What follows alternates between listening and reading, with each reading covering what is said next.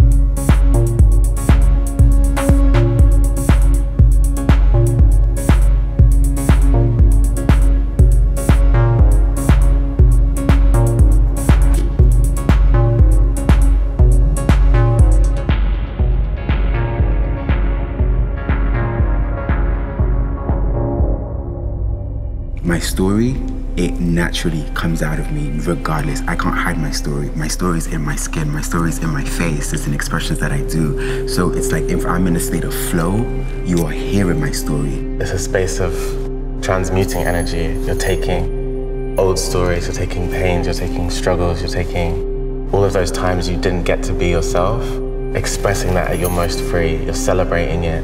You're being the person that you wanted to be as a child. It's our chosen family.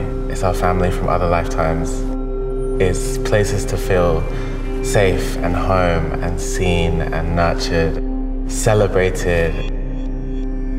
When queer people are so easily discarded away from their biological nuclear family that they were born into, the queer scene and the ballroom scene is there to say that, like, maybe you're not alone in this world.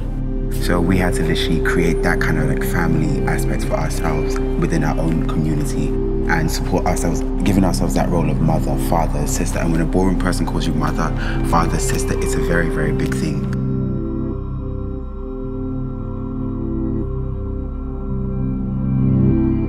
Freedom means everything to me. Freedom is the reason I do what I do. To be free, to feel that I have choice over my own life, to remind or inspire others, to exist honestly and authentically makes me feel proud.